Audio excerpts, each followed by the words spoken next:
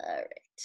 Hello, everyone. My name is Andreas Diaz, or my YouTube channel, Andreas the Pop Culture Guy channel presents. This is the third podcast of Andreas the Pop Culture Talk. This is the TV podcast. So today I have my co-host Becca. Hello. So today we're gonna discuss the OA, the TV show created by their names. I cannot say them. Zal, So Batmanglij, and Brit Marling. yes, that's they are. Okay.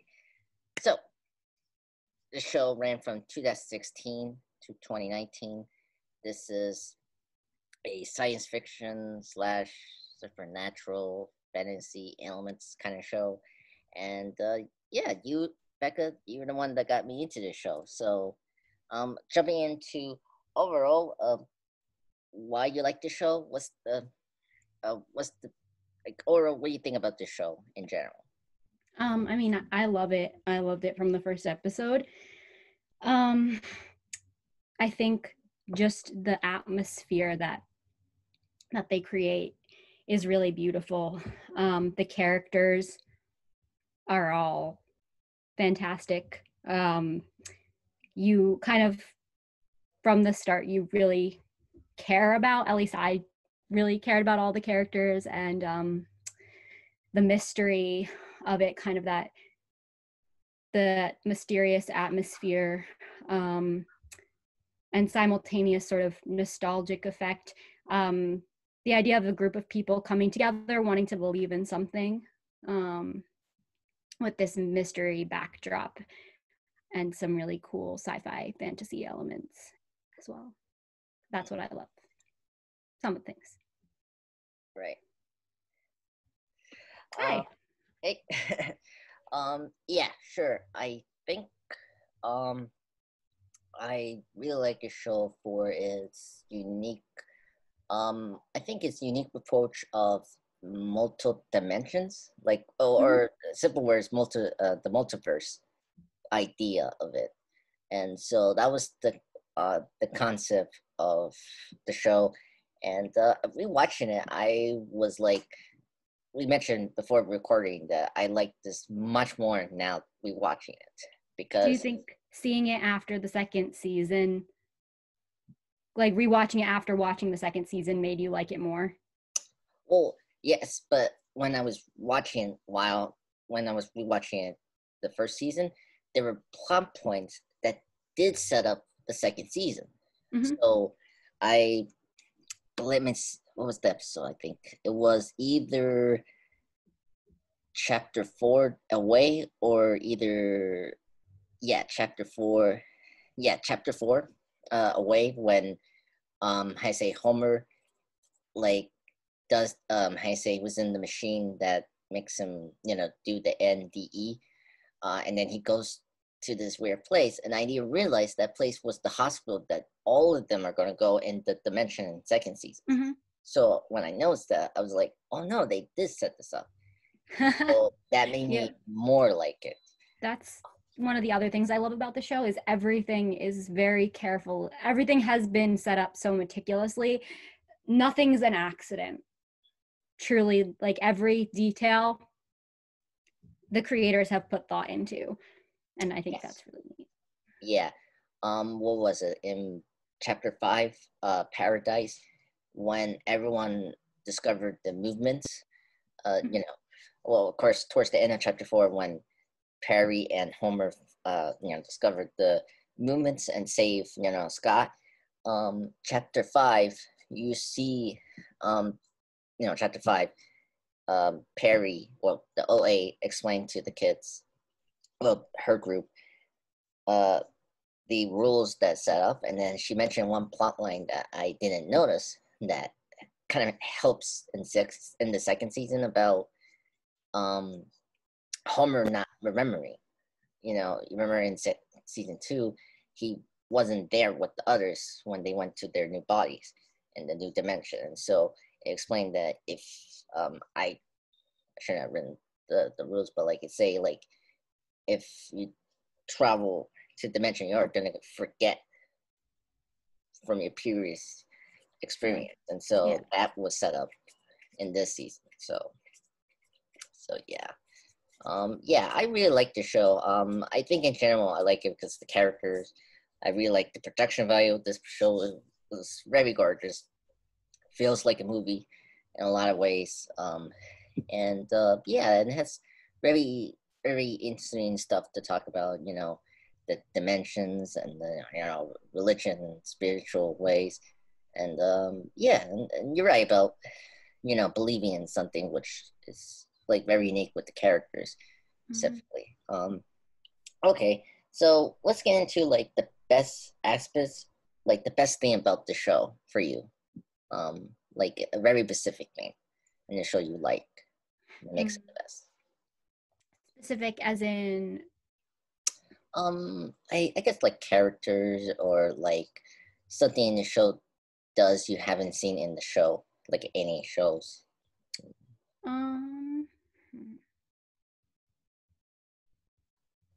It's a good question. I feel like there's sort of so many things. There's a lot to kind of untangle in the show, but I guess just sort of the surreal atmosphere. Like I don't think I've ever seen a show with that created established an atmosphere like that so effectively and so quickly. Like from the first, I was drawn in from the first few minutes, even like the first scene where it's this kind of unusual perspective of like that a kid filming from his iPhone as the OA is like jumping off the bridge. That's it was a really interesting way to start interesting perspective, and I think that kind of continues throughout the show. Different sort of just unique surprising elements that add to an overall atmosphere. I don't know if that's as specific as you wanted, but no, I think it's kind of. I think that's very good. That's what best aspect of the show is. Perspective and stuff like that. I should go.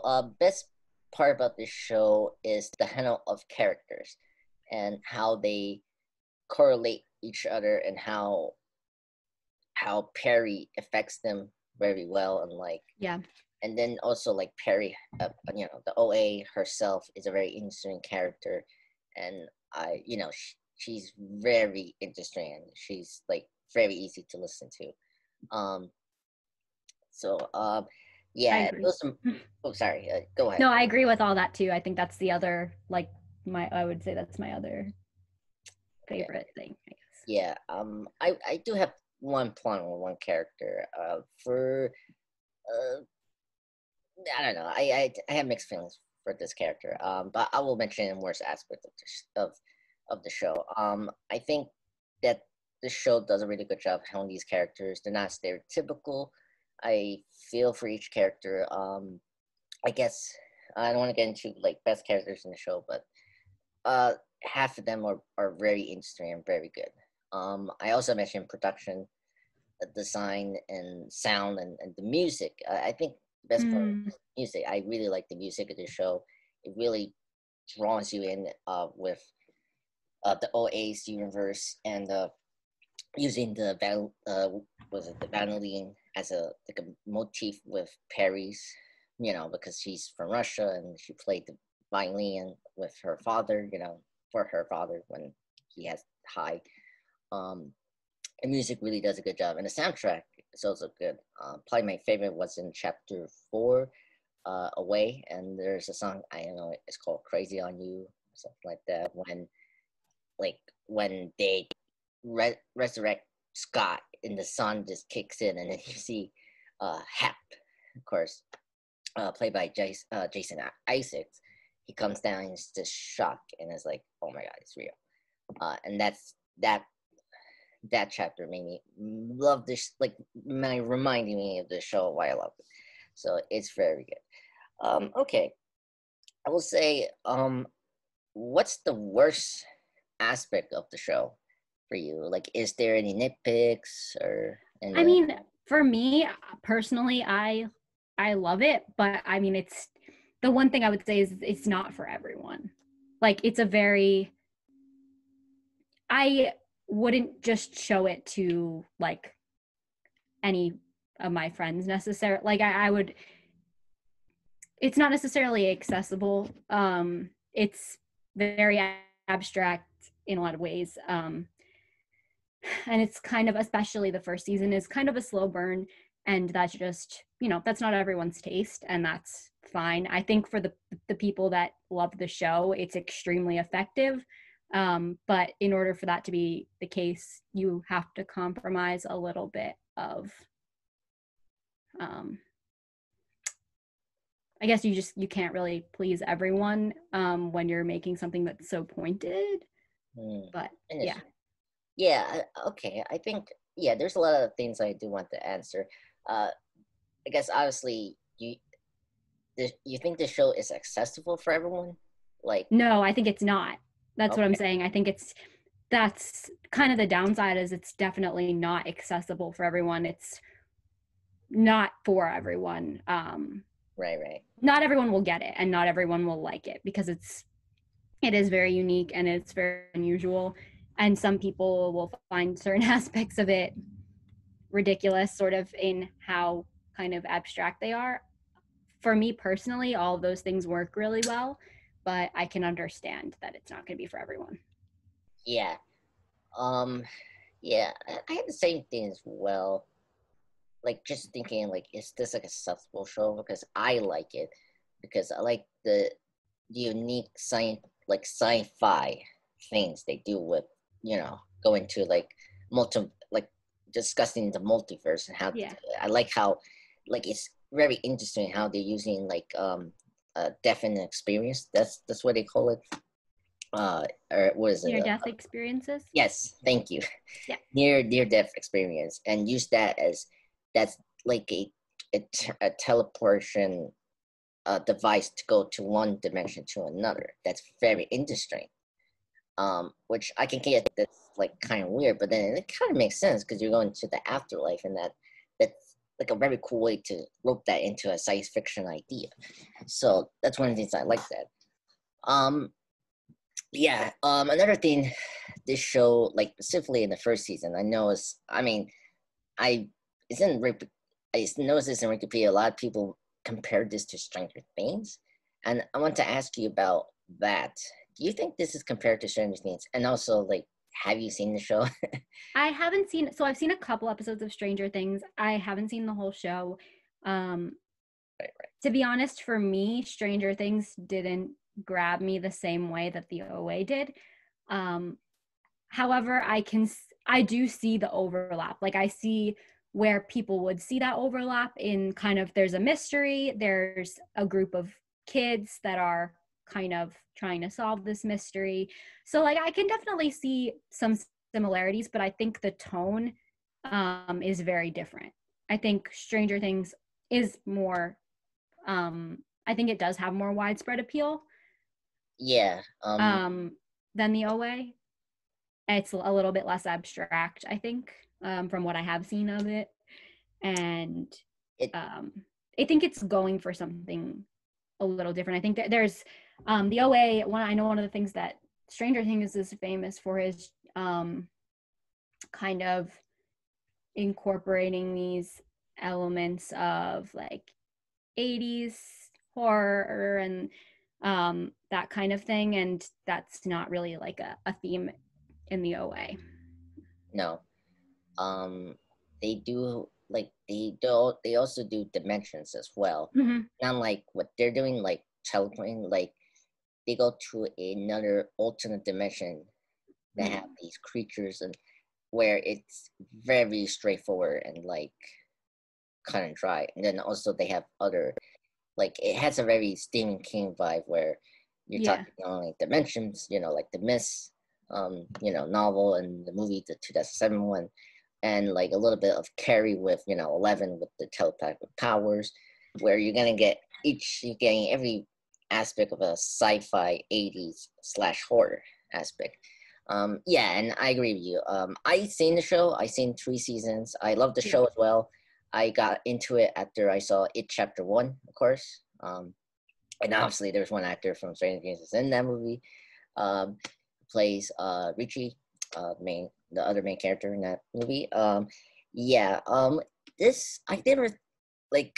It's kind of like I never really see the comparisons at all. But before you mentioned about the group, with Buck, BBA, Steve. Oh my God, I'm gonna say Scott, and then Alfonso. Like, yeah, you're right about that. That's the one element that is similar to Stranger Things, but it doesn't like. Of course, I probably want to get into, I guess, the worst aspect. Do you think the show is stereotypical sometimes with its characters? Do you think that's where people just are not? OA? Yeah. Do you have ever sense there's a stereotypicalness with some characters? For me, there's only one character I think is stereotypical, but the others I have no problem with that. The one character I have no problem with is Buck. I think she is a very fascinating character. They handle the transgender very well. He.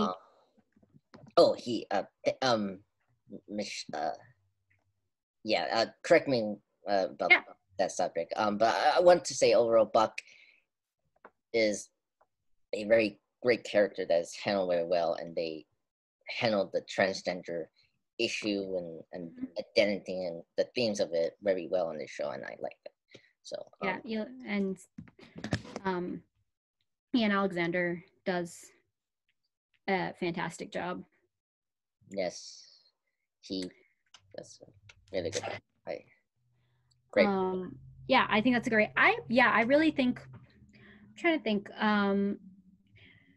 I would say in terms of the main characters, I think they're all pretty unique characters. I don't think any of them like rely that heavily on stereotypes. Is there? I know you said there was like one character that you think does.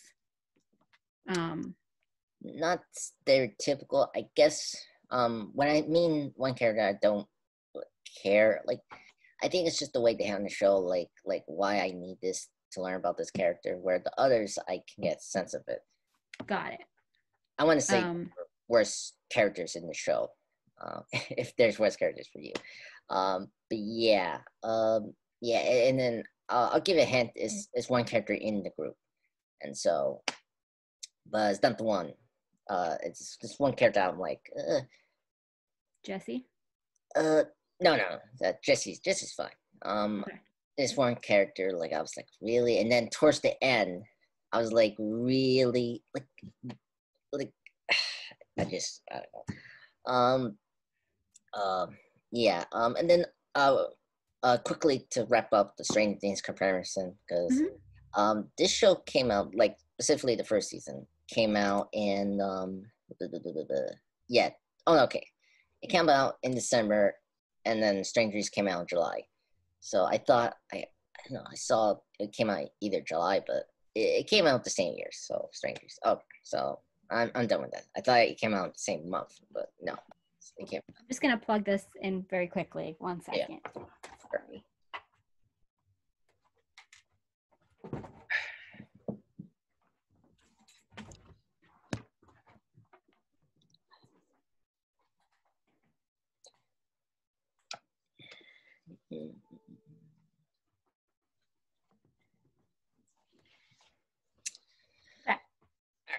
So I guess we talked about worst aspect of the show as possible we can do. Let's get into best characters of the show. So do you have a favorite character of the show, Becca? I'm curious.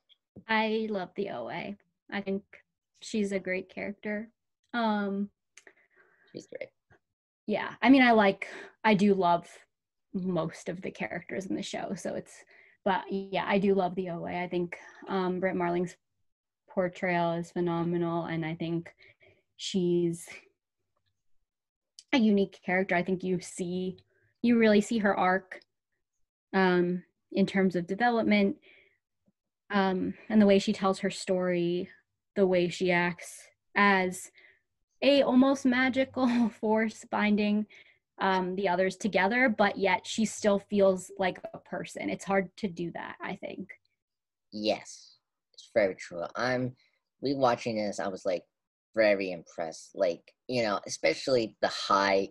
Like, this show does a very good job of handling the high concept ideas of multiple dimensions, and like also discussing about near death experience. Like, they tackle a lot of like high concept ideas of sci-fi, or like something that is very relatable that could happen, like disappearance, kidnapping, and like it's like very heavy stuff, like psychological as well, like trauma. Yeah. Is handled well. And aside from the OA, also just from a psychological perspective, like I think Steve's character is interesting. Yeah, Steve is very good. Also, just commentary on modern day society. There's a scene I love in at the beginning of the show, in the first episode with Steve, and when the OA goes to pretend to be Steve's mother.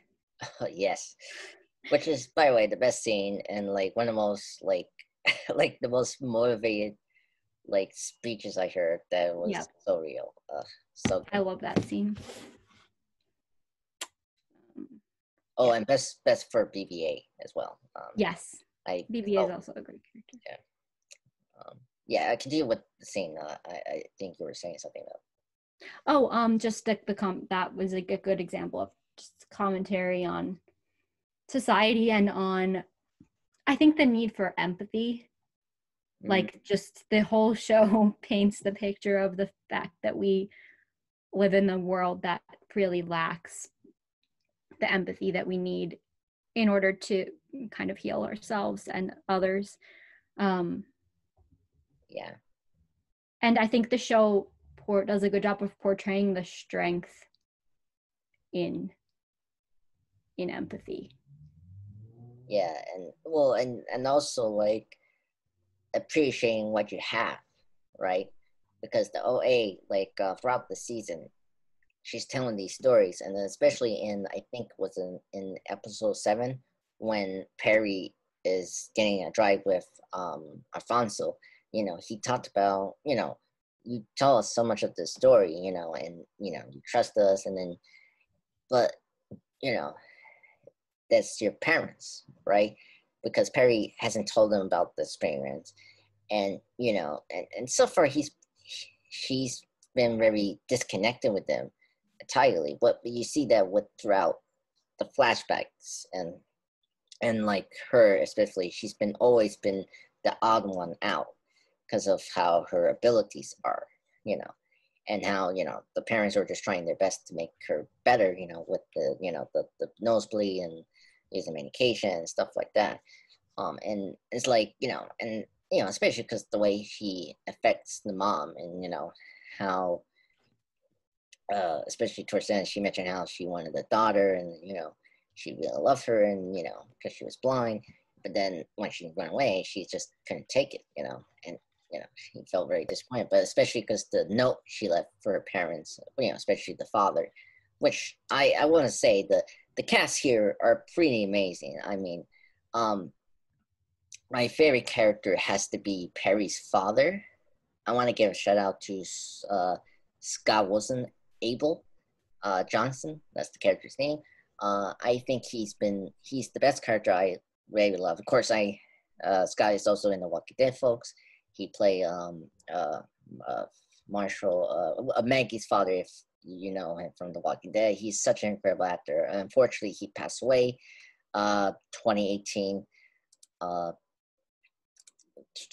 Yes, October 6th, 2016, unfortunately. And he had a cameo in second season, which I was very happy at. And I was like, we truly lost another great actor in the industry. And I felt his character was really great. He was very supportive of Perry.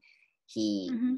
like did the best. Like he had the interest of Perry's, well-being, and I think he did that very well. Where the mom, as usual, she, every mom, you know, tries their best, but not doing away. I think wasn't the instance for that character. I felt like Abel was able to give Perry the love and at least support she needs, and like especially I think the scene in either chapter 4, I think it was around 4, either 4 to 6. You see a scene when they're driving to the FBI therapist, um, and she lays down to her head to his shoulders. Great scene. It just shows that she felt more comfortable with him over the mom. So I want to give a shout out to that for the best character there. And then Steve as well. He's second after Abel. Very interesting character. I like how his character grows and acts more mature. And you totally see that throughout the season, especially when we get to episode 7, when he was going to get into the boot camp. And, especially when the whole, like, him touching the kid's throat comes up again in episode 7, and how he said he will talk to it instead of just fighting for it, which is very cool. Yeah. And so I think his character was well handled this season. Any other characters we should mention? BBA. I think BBA. Well, yeah, BBA is great. Go on. No, I mean, let's get to BBA. I really like BBA as well. I would have Abel, if in terms of the main group, who's my favorite, is definitely BBA. I think I feel sorry for the character. I love her. Obviously, she's one of those actresses that's from The Office, but also she is one of my favorite characters in Inside Out. Of course, she voiced Sadness, which is totally great, and I think she's great in the show. I feel like, especially her brother's story is very relatable, and I think she is very likable. She's one of those characters that I can understand. She's another character like you do want to feel empathy. You mentioned how the theme empathies with each character for their different issues, where she's getting older, she's lost her brother, twin brother, as she mentioned in the show, and like you're just like her just questioning like what I'm doing right now. It's like, is it worth it? And so when she meets the OA, she starts to be more confident, and she connects to more with the kids, like how teachers, you see that teacher connecting to students thing, but she's doing more better because she's with these other kids that need help. And like you saw how the BBA helped Steve to go to the what is it, the detention, I guess, Mm-hmm. Where she meets her girlfriend. Who's the girlfriend's name? Kate, that's her name. Katie, I think it's her name. So like I totally forgot Katie was introduced in the first season. She was, yeah. Season 2 a lot, and I was like, oh yeah, she's in this, and it was funny in episode 3 when Angie, I think. Oh, okay. Yes. Yes. Yes, that's Angie. Yes, correct. Thank you. Yeah, and Angie is a very interesting character, and like this show. I want to say, like, going back best aspect of the show. This show did a really good job of setting up things, and like, of course, apparently they have a 5-part plan of this show. Mm-hmm. It's disappointing. And just while you're talking about BB and Steve, I just want to bring up the way that they kind of parallel Steve with BBA's brother when he puts on the snow jumpsuit. Yeah, and I think they kind of, it's like she sees her brother in Steve. Yeah. And they kind of bring themes of that back. And I think that's like what connected the OA kind of planted the seeds for turning the turning BBA, who had kind of just become bitter at a certain point, and then reminding her this is like why you became a teacher in the first place, and there are people like your brother that need help, like maybe if they had someone, like maybe if he had someone like you as a role model, things would have ended differently. Yeah, it's very true. Yeah, it's very interesting. I think BBA has that with, though, like she's the more mother, like she's second command after the OA in terms of mother figure. Mm-hmm. So I can view that because I put Steve connected to OA as he is the Homer of that group. Yeah. Especially because how he's the one that's running towards the end of the series. You see them try to follow the ambulance after she gets shot by the shooter, and he runs, like he still continues to run, and so it shows this parallel that he's the Homer of that group, and he has the more connected with Perry, because Perry is the mother figure for Steve, and she's the one that gives Steve a direction that he didn't have before. And so I put that where BBA is just, I say she's second command in terms of the group in a lot of interesting ways, as she's becoming like an actual teacher to them, reminding them, a certain time that Perry needs to go back, or, saving not only Steve, but also connected to Jesse as well, another character that's also interesting. Because they have this with, alarm. I say you had that especially with Buck and Alfonso, how those two characters connected, how they're very I didn't notice that, but they're very high accomplished, but they have personal goings in their They have life. very different families, and for one thing, Alfonso or French, they his parents are just absent, his mother's completely, he's basically taking care of his mother. Meanwhile, Buck has these kind of overbearing parents that refuse, that intentionally misgender him. The father does that, yeah, which is crazy, because he's the one that say did he say a comment oh, it should be called he, or no she? Well, they just would call him Michelle. Yeah, right. Which comes up in the second season, obviously, but yeah, they refuse to see him for who he is and want him to be this perfect child daughter, really. And but he kind of looked up to French, I think, for his accomplishments, and so they really connect, like you said, both being kind of high achieving, but with slightly different backgrounds behind that. Yeah, and Buck is the one that gets Alfonso to be still part of the group, because obviously the storyline of him trying to not get in trouble and weird, because his career counselors told him that, and so that's going on. So, but he's drawn on that, and as we mentioned before, empathy. Perry is the mother figure that Alfonso really wants. Of course, he still loves his mom, but he doesn't see the mom who his mom is completely broken as a person, and and just doesn't give the love that he needs after just working so hard to divide the family. So so that's one thing that's very interesting, and it just goes back about empathy.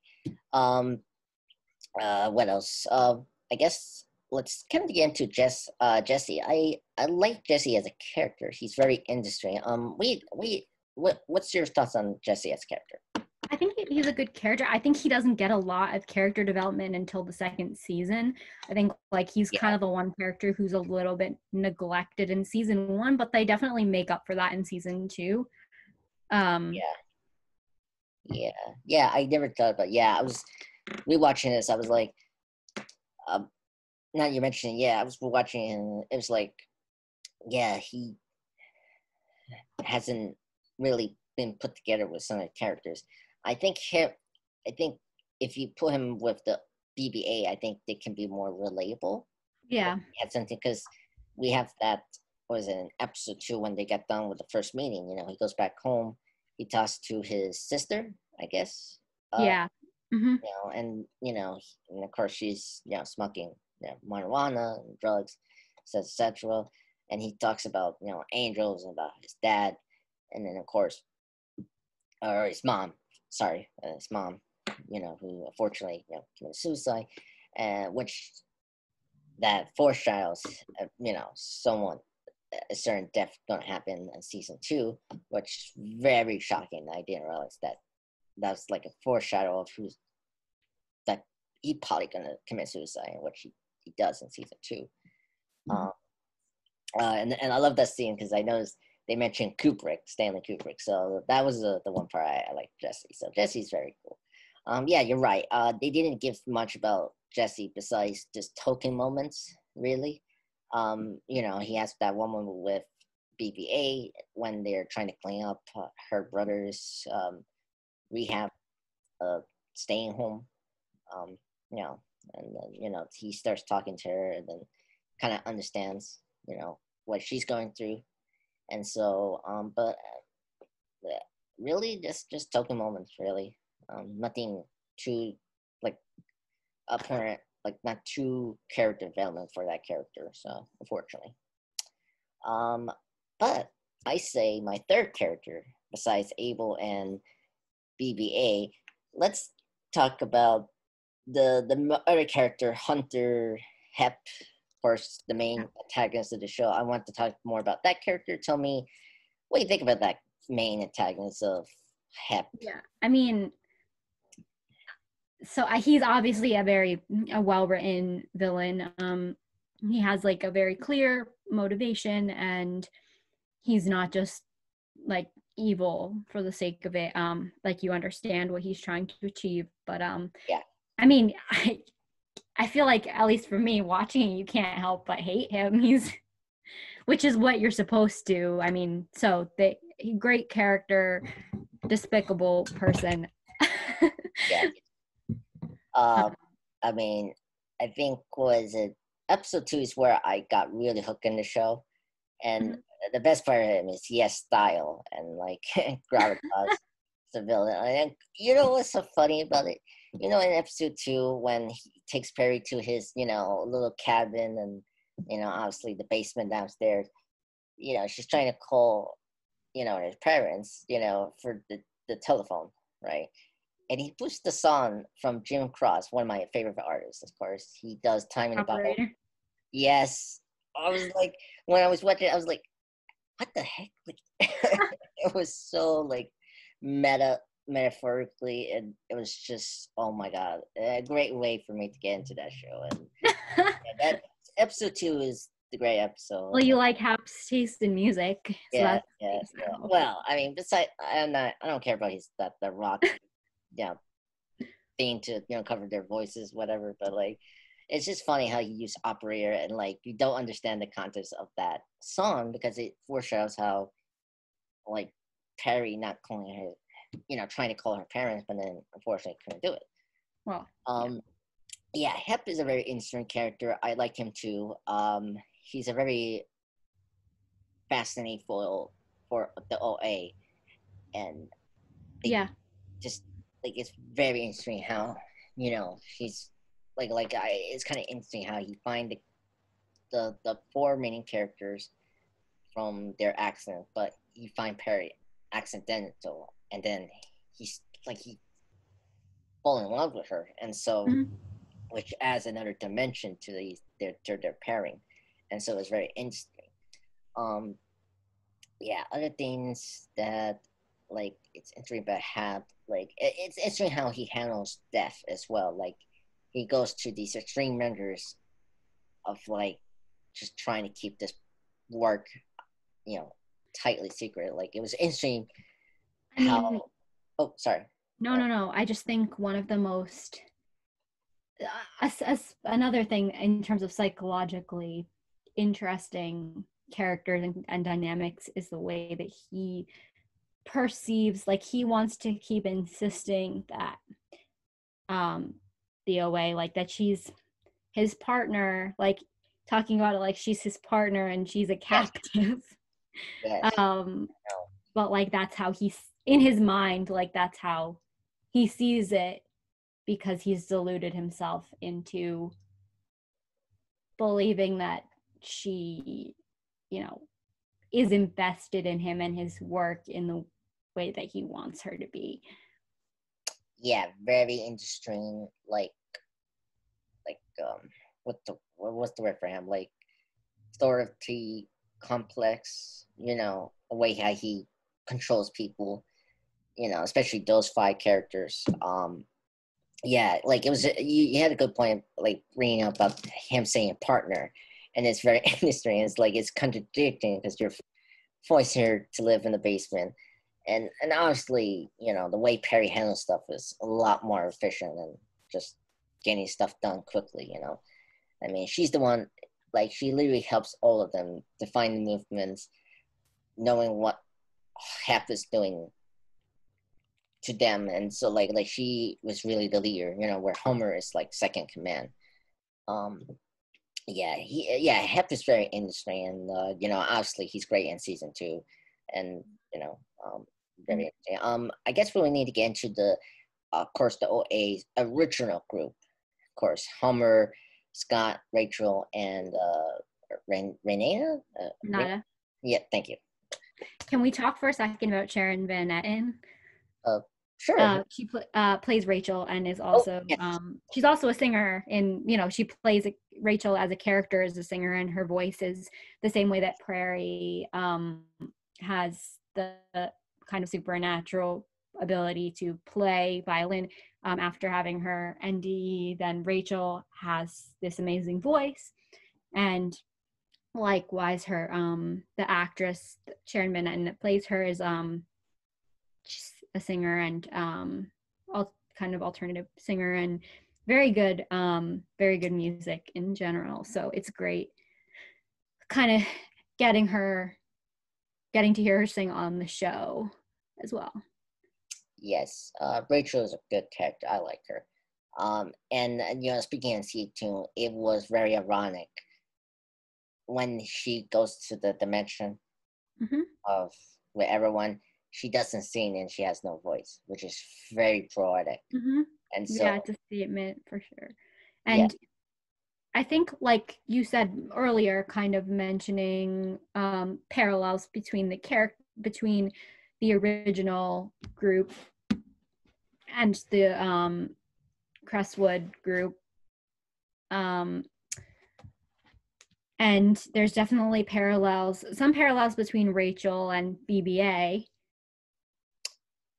yes, With they both have like with the brother and with yes, that's right. Good point. Yeah. there's a scene with that red bike as well, where Buck drives past the red bike. That's a separate thing, but Yeah. with Now think about backpack, that. Yeah. the red backpack. I mean, sorry. Yeah. Sorry, Nate, for that. No, that's all. That was the main thing that I had to say about on that topic. No, do you think it's good you mentioned that group and apparently into the what was it, the town they live in, Crestwood. yeah, Presswood group. So apparently them, I mentioned Steve is the Homer of that group. So Steve is Homer, and then yes, I agree with you, Rachel is BB-8. So BB-8 is Rachel, and then Jesse is Scott. So but in interesting ways, because I can't really connect him to either Buck or Alfonso. If correct me if you think so, but I think Yeah. the only thing I would say is they kind of make it unclear in terms of like Homer, because then you also have the scene where French sees Homer in the mirror. Oh, yes. So there's sort of, I know, some like different theories about that, whether that was just kind of an illusion, and like what the implications of that are, I guess. It's kind of like a psychological breaking for each character after this. Yeah.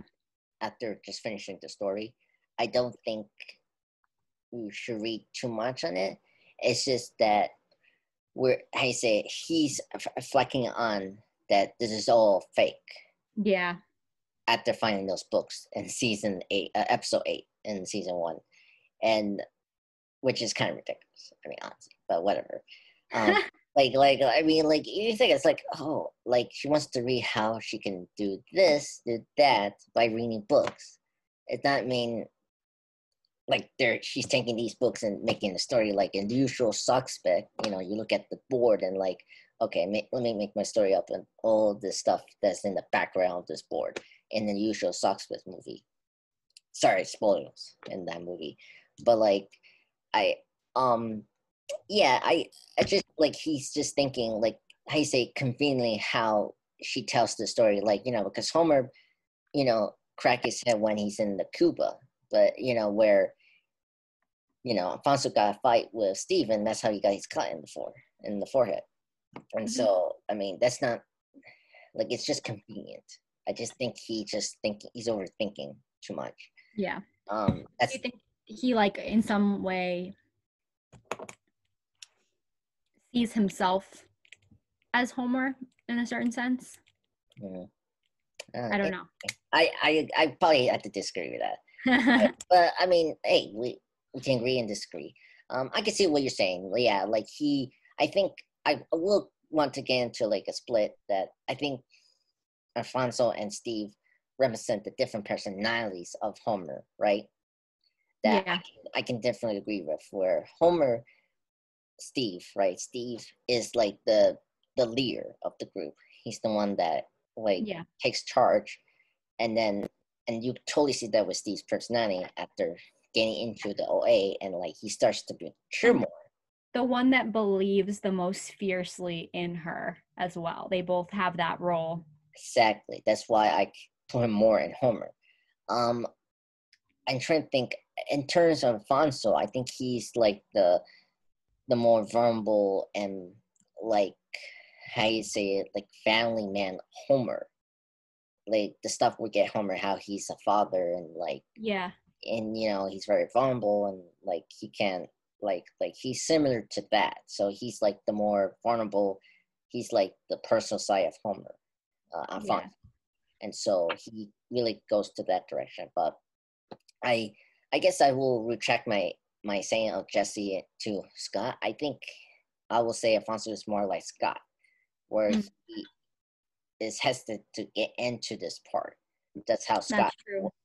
That's how Scott was before he gets his another near-death experience, and then he got saved by Homer and Perry, and so forth. And so I feel like he's more of Scott. Because there's 5 characters, and then there's also some parallels with, I know we said BB-8 and Rachel, but then there's also some parallels to Buck and Rachel that they both have beautiful voices. Yes. Yeah. And the thing with him driving by the red backpack as well, and also in the beginning of spoiler for the second season, but the fact that Buck is the one that hears Rachel's voice. Yes, that's very true. That's very true. Yes, that's very true. Well, yes, when we'll talk about that, but just to kind of draw in. I should like I should we should iterate for the audience that's listening to the podcast. Like, it's really hard to talk about season 1 because this really affects season 2. And so And especially I mentioned earlier to Becca in this conversation that I like this season more because I picked up the specific points they were setting up for season 2, and that made me like this season a lot more because I didn't rewatch season 1 when season 2 was coming out in March last year. So, and they had recaps, of course, but I didn't realize they did set up stuff in season 2, and so I like that more. Like I mentioned before, we got the dimension that Homer went to. That's the place they were going to go to in season 2, and that's the main setting for them. Yeah. And then what was it? And then also setting up how Polly Homer will be the one that will be forgotten when he travels with them because of Perry's not there, and that's a major plot point. And I think in general, one thing to say about the show is that you can watch it a lot of times and pick up something new every time you watch it, which is another cool aspect of the show. Yes, I totally got that. For me, yeah, I did that. I want to mention something that I didn't pick up was the shooter for season 1. Of course, there's a kid that is a shooter, comes to school, and that's how they start doing their movements, and that's how Perry travels dimension, and that's her precognitive dream, her new dream that she's preconting because of that moment. I didn't realize they set that up early. I think it was in episode 3 or 4. You hear a news outlet in BB-8's home. You hear something about a mall shootout, and I didn't realize they set up that early. And then when we get to episode 8, I was like, oh my god, this is totally fine. They set this up early, so that was such a big setup, like a big show that's gonna happen. I was like, oh wow, they did this. There was something else they set up, like for season 2. I was like, and I guess I was very clear on what they were doing. I thought they were talking about the afterlife. Initially, at first season, I thought they were talking about like the afterlife, how you could travel there and the dimensions, but I didn't realize they were talking in general another dimension in reality to another world in the dimensions.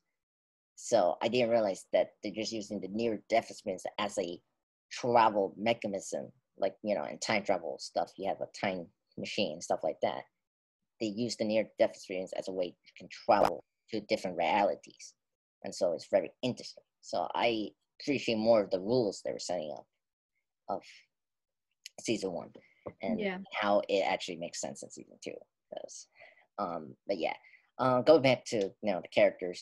Then we talked about Rachel, Scott, on paralleling the groups. So, like, what do you think about the 5th member we got, Renata?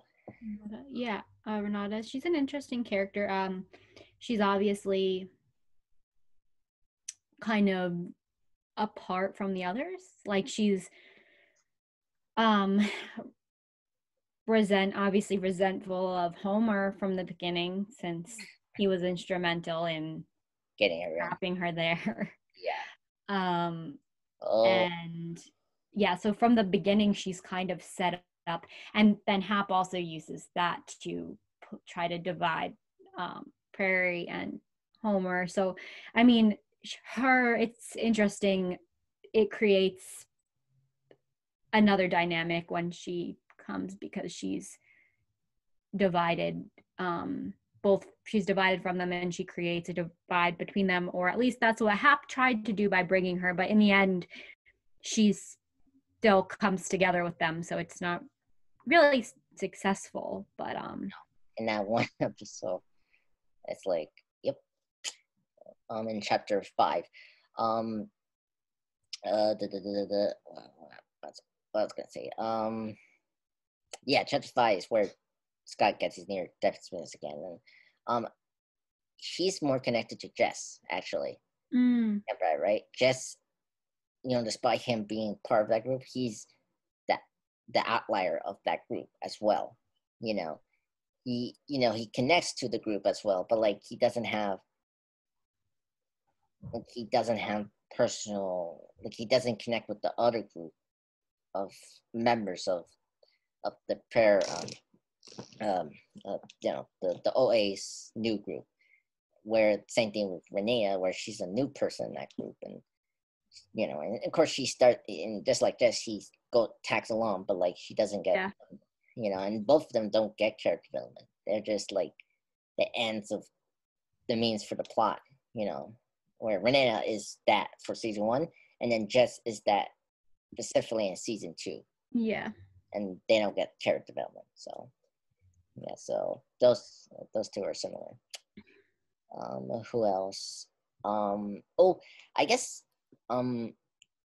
there's a character that was prior to Renea. There, the character that unfortunately died. Autumn. Huh? Autumn. The one that died. Yeah. When we get to, I think, episode 3, when Hep had the electric food that what Perry was trying to get him to sleep, but unfortunately failed. So she made that's the woman in the bathtub. Yeah, Autumn. Okay, yeah. They said they called her because she came in autumn or something, I believe. Though you don't. Yeah, it's kind of a mysterious character. You don't really find out much about her, other than that. Very interesting. Seems like she had a connection with Rachel. Rachel, the one who's the most affected by that death. She's found. And I know I've read some, like, just because obviously there are so many theories about the OA. But I know there were some theories that she was actually like a baby. What? That was something that I read. I cannot see that. I mean, I was like, no, she's a grown adult. How you could say she's a baby? I guess. Well, you don't know. No one necessarily knows. Yeah, she was. They didn't show her body. Yeah, I don't know. I could say she's like Angela when we get to her in season 2. Be more like that. Like, was it like Rachel is BB-8? Yeah, I like, or she could be more like Jessie, how her death affects a couple of people, and but that's true.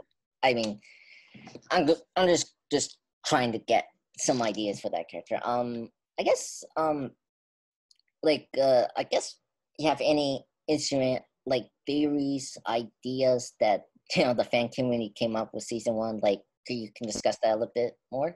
I mean, there are a lot of them. Of course, it's hard to talk about that now with season 2 because certain things have been confirmed or denied. That's true. In season that were originally theories for season 1, but not so much a theory, but I think I remember one that I read that was interesting about kind of like biblical themes and the sort of like the story of like Adam and Eve, yes, in a sense, and like connections with that, and then sort of to the tree of knowledge, which I think kind of comes in more in the second season as well with the tree. But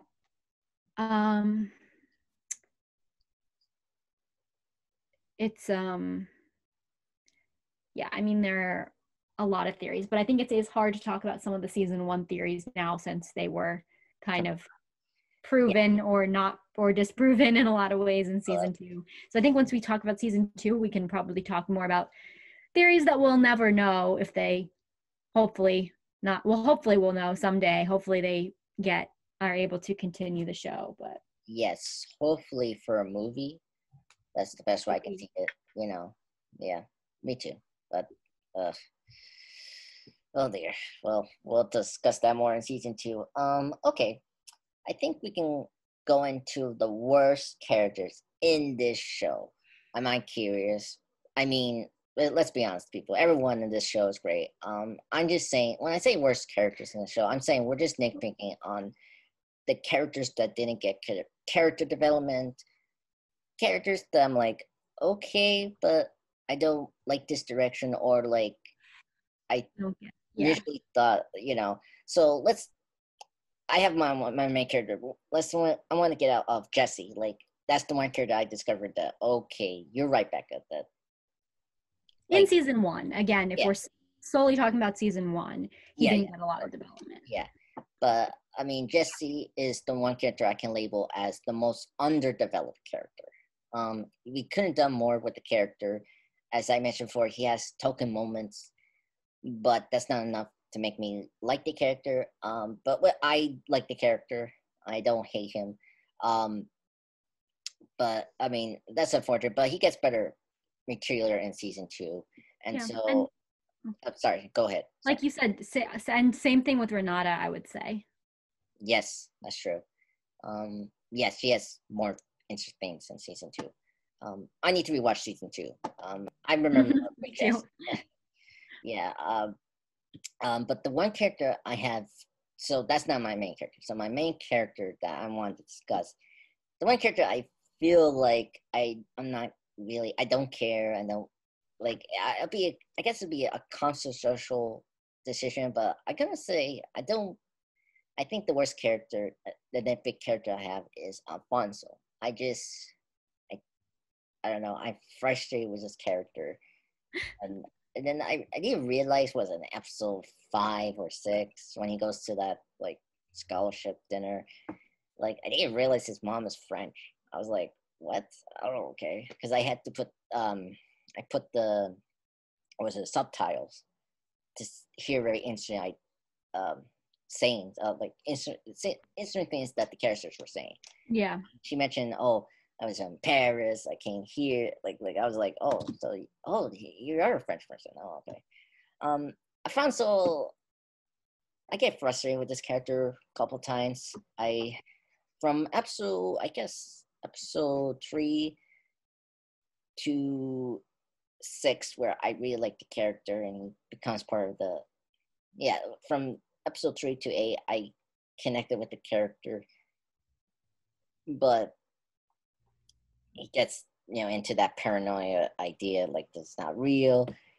And then also, like, you're adding too much drama of this character. He used drugs to keep his mind clear. He's his family, and then into season 2, we discover he is gay. I'm like, I don't know. I feel like they don't have a handle with Franco, or it's just me. Becca, tell me, like, you think he's the one character they don't have a grasp with, or you can just... Yeah. I mean, I can understand what you're saying. I think his character development isn't as straightforward as some of the other characters, but I personally still liked him as a character. I didn't necessarily have a problem with any of that. Yeah. Especially in season 1. I thought the drug thing was, I mean, it was kind of understandable. I think it made sense given the stress he was under. I thought it was realistic, and it also was a key tying point because that was how he and Buck knew Steve, and like they weren't in the same social circles. They all met in that house, basically buying drugs, and that was when the OA came into the house looking to borrow someone's Wi-Fi as well. So that kind of in some ways was how they all ended up together in a certain sense. So Right. but I do see what you're saying. I think compared to some of the other characters, his development was like a little harder to follow, I guess. Yeah. Yeah, I guess because compared to other characters, he's not straightforward.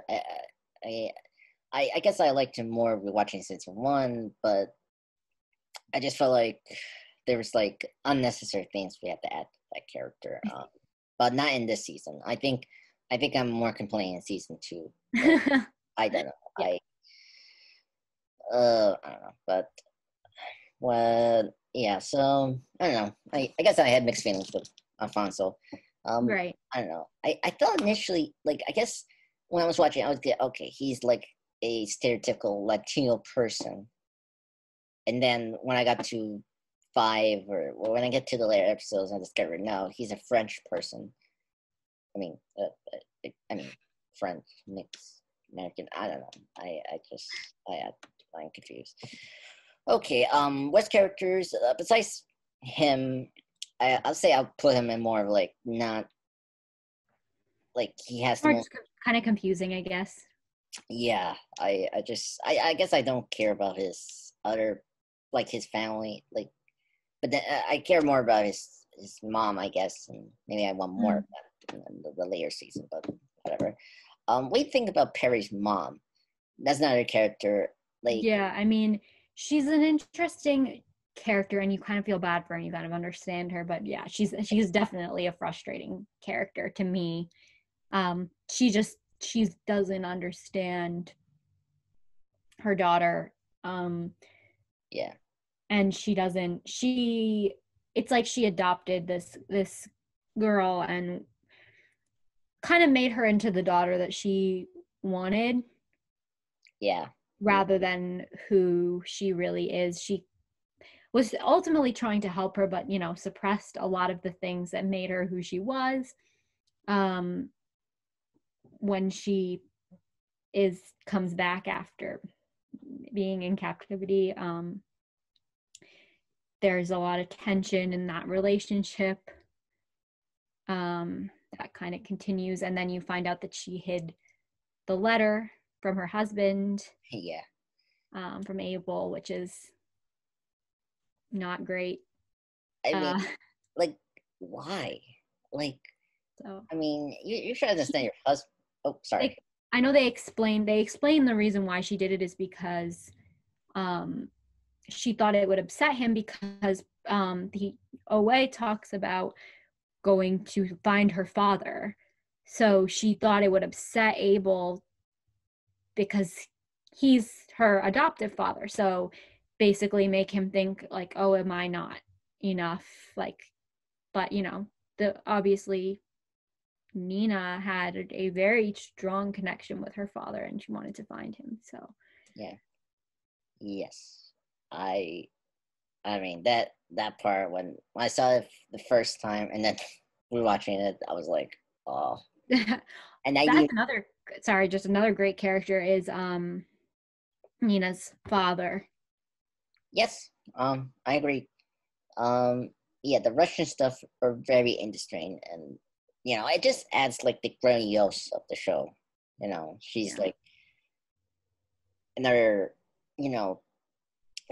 nationality person from another nation, and they did a really good job with the culture of Russia, and very well detailed. Yeah, he was a very interesting character. Another character is very interesting is the Khantun. Khantun, yeah, very interesting character. I kind of said we don't get her season 2. Yeah, and, right. Like, but I mean, of course that. I mean, you can say like she's like a advisor of trying to take Perry to a direction, to a path she needs to go to. So, I mean, after that point, she's done. Yeah, what other characters we should mention? Oh, we should mention Resume character, the FBI, Alice, the FBI trauma counselor. Yeah. Because that's the thing I want to talk about theories like him specifically. We can talk about him specifically entering season 2. Because he's the character I was. Because how season 2 when just a minor spoiler for season 2 where he knows about the dimension hopping, he knows what's going on, and you're thinking, okay, how? Yeah. And we watching season 1, there is a setup that he probably knows it and is not letting it. Like, I think, what was it, the scene in where you see Perry in episode 6 or 7, she does the, that little ball that goes to the maze, right? Yeah. How she explains how she needs to go this dimension, and she has that ball rolling down the he catches. So he's playing like he doesn't get it, but obviously he kind of was in on it the whole time. Like, yeah. Yeah, and so that was where I was like, okay, maybe she actually knows that maze thing and the ball falling out the tape, almost falling out here, but then he catches us and say, "Stay in the board." That's a direct, like, instant mystery Yeah. of the viewer. Okay, something is up. Not like big, but like interesting way. Another one was the episode 8 when he goes to Perry's house, which is interesting. Yeah, why is he there? Exactly. And so that makes more sense. And I was like, oh, but then he has something saying to Alfonso, he's like, you did good. You did good. Which indicates that he knows something. Yeah, like, or they like everyone did good in terms of the movements, maybe. Yeah. So we don't know about that. So and that's where, in terms of the future, that he could have played a bigger role. So, yeah. And then what else? He, you know, yeah, but he never like he was like the most straightforward, like honest counselor you ever seen, where he didn't pressure on the questions of how Perry was. That's where you should have actually been kind of more questioned of, okay, he's not talking about that, but like it seems interesting. So he's another character that was very interesting in the show. And then what else? I'm trying to figure out what other character that was in season 1 we should discuss. Do you have any saying about the father, Abel, and Oh, I mean, I think he's a great character and a good father to her, and he's definitely, compared to the mother, more understanding and patient with that things are going to take time for her to be open with them. Yeah, and he made a clear divide and like good plan to, let's give her 1 hour to run, to give a walk, and she can go to the FBI counselor. And she was like, okay, I can go with that. So like he was already way away. Perry trusted him, and like didn't push on the questions, stuff like that. So and and obviously the scenes, like especially in episode 7 when she has her her contemplative dream for episode 8. He's the one that's like nurturing her compared to the mom, where the mom goes to get the tea. It's like, this shows how much he is very patient and supportive. So he's a great character. I like him, and that actor. Rest in peace. Okay. So what else we can talk about? I guess we can go to best episodes. You want to do that? Yeah. So, favorite episodes? 1 second, though. Sure. Into just favorite episodes. What's your favorite episode of this season? Oh, I mean, that's hard. I mean, I love, honestly, the first episode's great.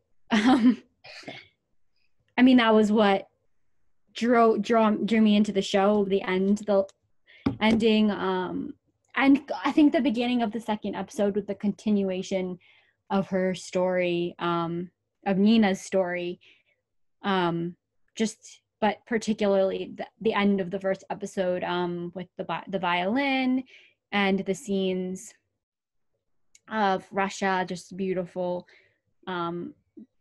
filmography there, and as she's telling the story to the Crestwood Five. That's, I think, really the first. I would kind of have to say the first episode, but the whole show. Yeah, I mean, if you're a fan of the show, you're gonna like all the episodes. I mean, thank goodness these are not 23 or 20 episodes. Thank goodness they're 8, which is good. I will say, I wanted to mention also the titles of these episodes are very good. I like how they interrogate in the dialogue and stuff like that. I didn't notice that how chapter 2 is the new Colossus, and that's the actual saying in the Statue of Liberty. That was very cool, why they set that up. Yeah. And then they always put the numbers behind the tiles. So New Colossus 2, what that means, chapter 2. So very neat way they tell you what episodes you're in, and then there's the titles of the episodes. I'll say chapter 2, 5, and then from 6 to 7 are my favorite episodes of these seasons. Those are the ones that I pay attention to the most. I also put episode 1 as well. It's a good way to introduction to OA and everyone else. So episode 1, 2, 5 through 7 are the best episodes of this season. So, and for character development and the soundtrack and everything else that we all mentioned before is very good in those episodes specifically, and specifically those characters of the OA's original crew, but also the new crew. So, yeah. I mean, but they're good episodes. I mean, they're very good. Any worse episodes? I guess very quickly. Which one you did not care about? It's not so much worse episodes, but the one a little bit frustrating would sometimes there would be, and I don't know, I can't even remember which episodes it was, but there would be an episode where the whole thing would be kind of slow, and then like right at the end they would jump into something really intense, and then they'd leave it on a cliffhanger. Oh, yes. Like right after it would be very slow, then it would like pick up and you would be like drawn in, and then the episode would end. Yeah. But then you would just go to the next one, so it's fine. Yeah, I mean, it's Netflix. Yeah, episode 2 is like that, right? Like, yeah, that might have been one of them. Yeah. Unfortunately, I don't remember exactly which episodes it were, but I know that happened a couple of times throughout the show. Yeah, and then it happens with chapter 5, Paradise, when you got already I say Rainier, but also Homer and Perry got back alive. Like, it's such a big moment in chapter 5. Yeah. And then it like ends very quickly. And then chapter 6, you get into more of like the movements, getting more discover, and then setting up the room and stuff like that. Yeah, pace is always difficult to tackle in these shows and try to be consistent throughout. But it's necessary because they need to really discuss thoroughly. Okay, so let's kind of wrap up the stuff, and let's get to kind of like I should say what's the legacy of the show for season 2, but I guess we can say how you rank, like, do you have other shows you like, how you rank the show in general? Like, I mean, this is one of my favorite shows okay. that I've seen in recent years. I mean, I don't watch a lot of shows. I'm bad at sticking with things that are long, which is another thing I appreciate about the show is it's pretty short. Like it's not any longer than it needs to be to tell a story. And I find that a lot of shows just kind of go on too long. So I did appreciate that. Yeah, so it's hard. I mean, it's up there for me. Yeah. For me, I prefer the more shorter seasons, 13 to 8 episodes. Yeah. Damn. I think I didn't put this in. Well, yeah, because I did was a TV challenge in Facebook. Oh, really? Yeah, 10-day challenge, and I didn't put this one because I didn't have a chance to rewatch the show, and I can put it I could put it as my number 11 favorite show, and then or either 12. It's a toss up with that and Stranger Things because these are the shows I watch on Netflix. But yeah, but it's up there with my other 10 favorite shows I see. So nice. Yeah. So, and it's a very good show, and it's shortened. It's 8 episodes, which is good because I can get through it, and like I could watch 2 episodes one day, and then like that's how I did this rewatch, just like I did with Stranger Things. I did 2 episodes in one night, and then next day 2 episodes. Get Yeah. Either 6 or 8 episodes. Yeah, and I guess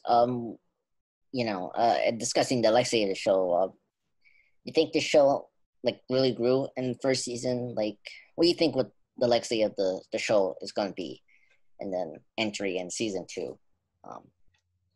What do you mean exactly? I guess me, I'll say I'll probably explain that more in season 2. But like, do you think everyone likes season 1? Like in general, do you think this season was a good way to properly did it get the ball running? Like, did it I guess draw people in enough to want more? It yes and no. I mean, again, like I said earlier, it's definitely not for everyone. But it gained an astonishing cult following. So I would say it was pretty effective in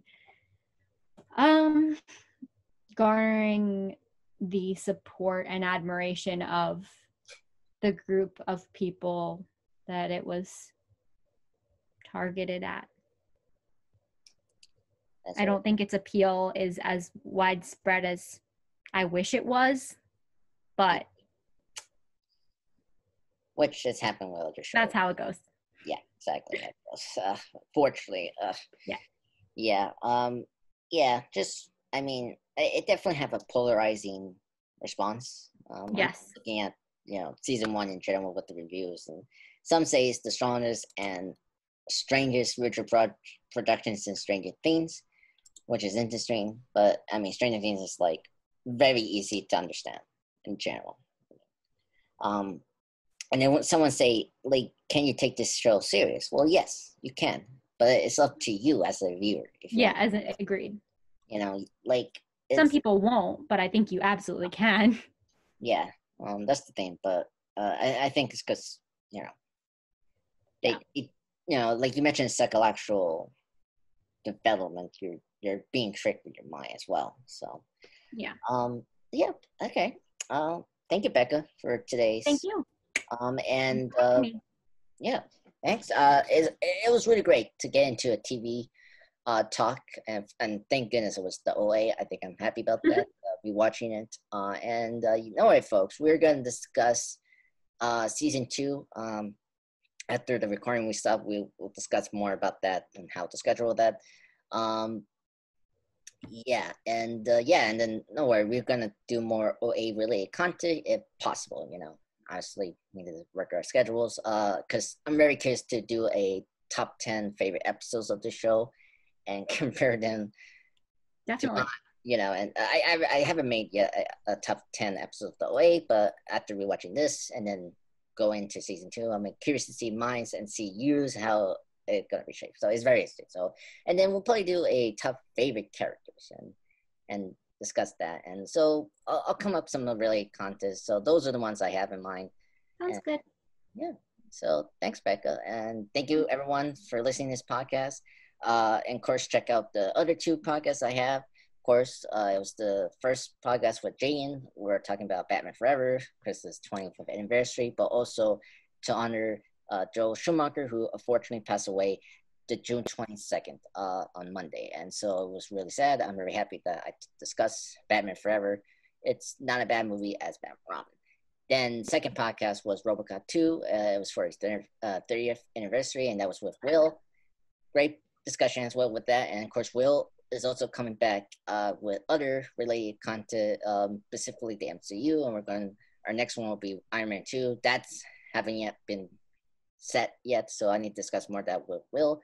And I guess the next podcast you probably see either me or Becca or John. Of course, John and I will discuss Star Wars, and we'll go from there. So thank you everyone, and have a good day.